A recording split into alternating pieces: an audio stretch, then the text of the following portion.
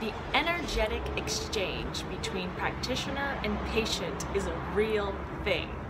If not properly managed, the energetic exchange can cause practitioner burnout.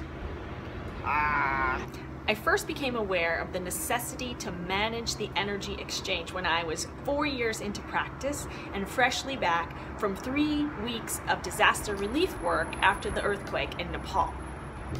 I was overloaded with people's energy and needed to clear it and begin regular rituals to not allow it to pile up in excess like that again. Here are 2 of the most effective ways to be sure that your energy is cleared every day after treating your patients.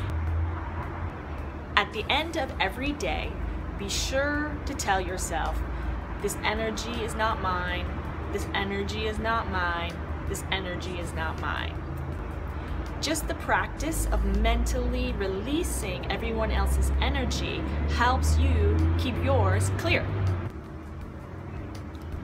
When you're treating your patients, you need to remember to be the vessel. What this means is you will not be using your own energy. You'll be holding a clear space for the energy of the sun, the moon, the wind, or the water to channel through you to treat your patient. You decide which element to use depending upon which element your patient needs the most.